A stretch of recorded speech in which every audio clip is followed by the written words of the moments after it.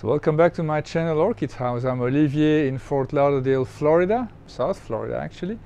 And today I want to briefly talk about Paraphalaenopsis. I haven't bloomed these yet, but I just wanted to mention a few things about them. So there's only 4 species in this very small genus.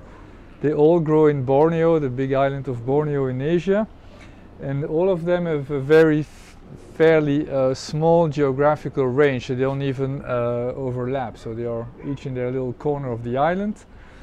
Some of them are near extinction.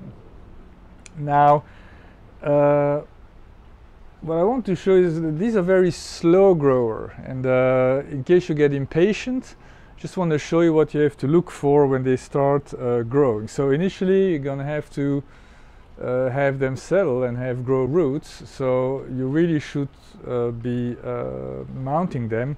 I mean, some people put them in the pot and grow upwards. Apparently it works, but this is their natural, the way they grow in nature, so that's the best way to do it. So the way I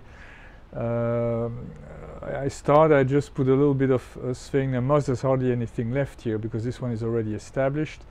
And then the roots start growing. You see this one has a good root there. There's another one here behind. So this one is established. I've only had it for 1 year. This is laycockii. It's actually the easiest to grow. It will be more forgiving if you make mistakes when you start growing it. And it's also the fastest growers because, like I said, the other ones are very slow growing. So let me show you labukensis. That's the largest of them all. Paraphalaenopsis labukensis. These are I forgot to measure them before making the video, but I would say this is like, what, maybe 3 feet long already. It can be 3 times that. I bought this 3 years ago. So this was my first growth, and it took 1.5 years to reach maturity. So it's very slow growing. It hasn't bloomed yet. But so basically, if you start growing these, so you have to be patient. First establish them, make sure they have a good root system. This one has tons of roots everywhere, so it's very well established and loves its mount. And so basically what you're going to be looking for is the growth starts from the center. It grows from the most recent growth. So this was the one that grew for 1.5 years. And as you can tell, there's a new one growing from the base now. So that's how they grow. So look for the inside. The ones that are outside are going to eventually fall off. Now you can see this better here. Like I said, I've had this one for only 1 year now. It hasn't bloomed either, but it's well established. I already grew this one fully, and then there's a new one growing there. So again, right in the middle, that's what you're looking for to make sure that your plant is happy and starts growing. Now this is slowly dying out and eventually will fall out. I already lost one there. That's normal. That's how they do it.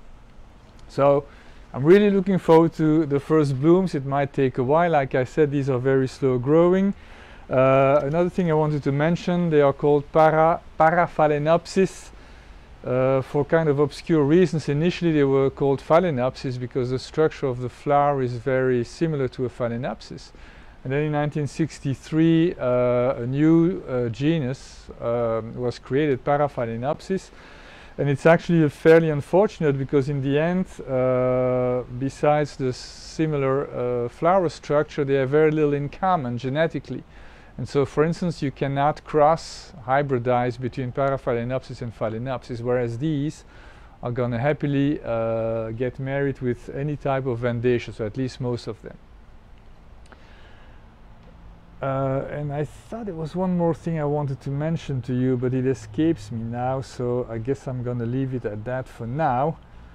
Yes, so the one more thing I wanted to mention, so these are terete leaves. So usually people would think highlight and drought resistant, but that's not the case. So these are very thirsty plants. You cannot let them dry out for long.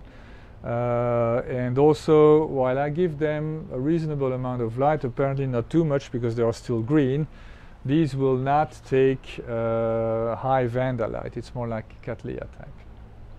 Thank you so much. Have a great day.